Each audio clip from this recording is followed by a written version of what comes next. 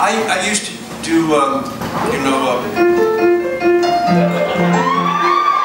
I'm not going to do it. I used to do that on the tours, you know, the three keys tour. Yeah, when there were four of us, we were the four keys. Nobody ever made a two keys fly. That does that. For some reason, two keys doesn't work. My daughter once showed me a fork with 3 tines. She said, "This is a 3."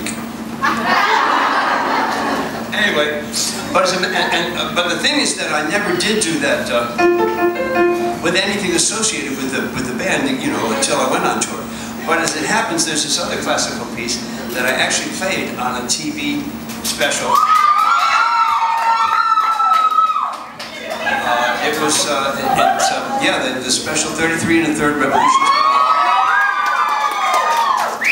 included my performance of this following piece, a new performance of the same old piece, which is the Solfeggietto by Carl Philipp Emanuel Bach, one of Johann Sebastian Bach's 13 children. Man, he got around, didn't he? He got around. Groucho Marx did a routine. He had a show called You Bet Your Life. The guy came up on the stage. He had 17 children. Groucho said, "Oh, I like my cigar, but I take it out of my mouth once in a while."